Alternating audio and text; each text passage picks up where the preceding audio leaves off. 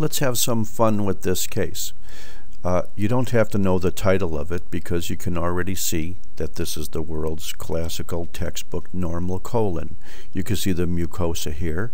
You could see a Peyer's patch or lymphoid follicle within the mucosa. You could see a loose connective tissue and nice big vessels of the submucosa.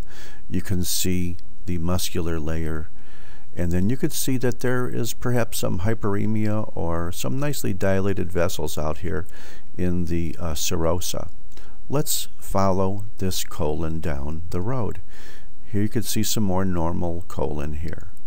But look, all of a sudden you lose appreciation for the appearance of the mucosa. It is no longer nicely arranged in terms of glands and lamina propria and muscularis mucosa. It seems to be basically fuzzy and gone.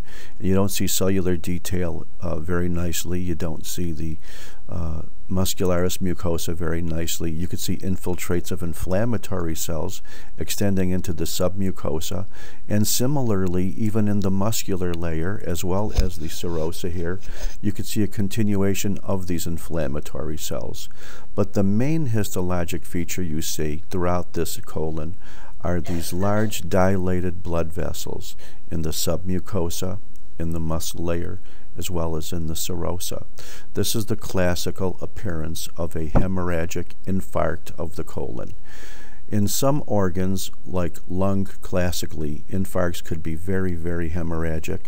In some organs, like kidneys, for example, infarcts could be very anemic or non-hemorrhagic looking, depending on the way the arteries are basically arranged. In the colon, as you could see, the pattern of infarction would be hemorrhagic. You can understand that from the fact that all the layers of the colon have these large dilated blood vessels. This would be a hemorrhagic infarct.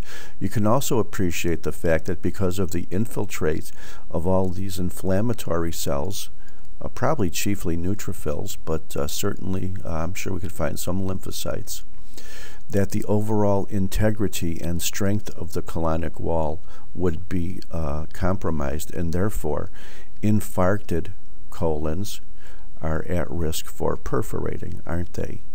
Here is your classic hemorrhagic infarct of the colon compared to a relatively normal colon here. Thank you very much.